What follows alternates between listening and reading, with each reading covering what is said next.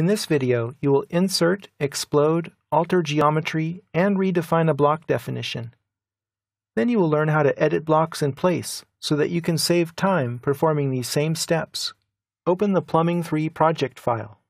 I'd like to change this emergency hand pump block so that it appears cyan like all the other plumbing fittings. Select the block reference and look at the Properties panel.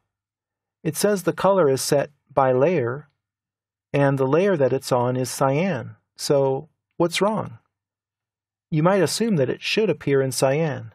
What's actually happening is the objects inside the block definition were on the plumbing layer, which is green. So they're not inheriting the properties of the layer that the block reference is on.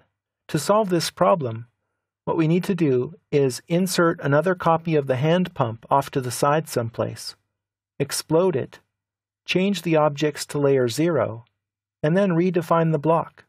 I'll press Escape, and then insert the hand pump. OK. I'll click a point over here someplace, and click again to insert the rotation angle. Then I'll explode this block,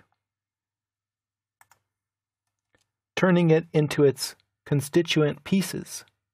Then select all the pieces and change their layer assignment to 0. Layer 0 is the only layer that lets geometry inherit the properties that the block reference goes onto. Next, create a new block definition up here.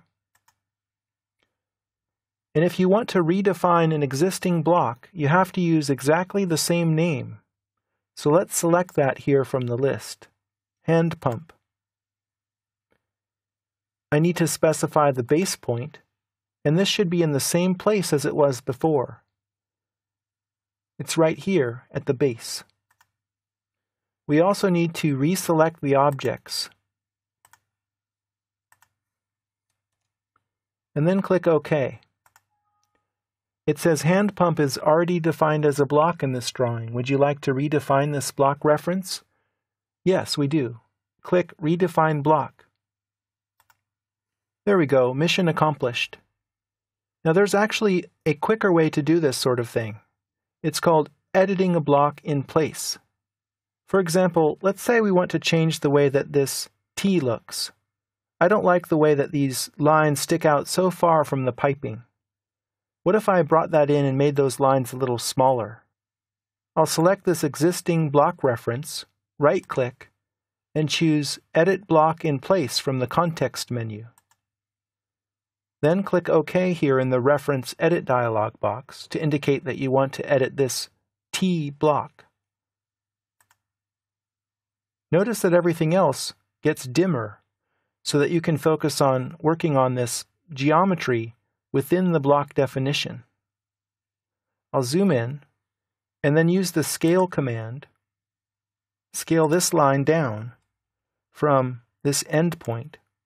I'll type a scale factor of 0.5, enter, so it gets to be half as big as it was originally. And then I'll do the same here on this line,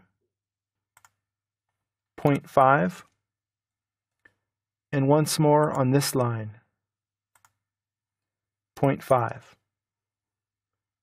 Now I'm done. I have to come over here and choose Save Changes. Click OK. And all the T blocks have been automatically updated with the change.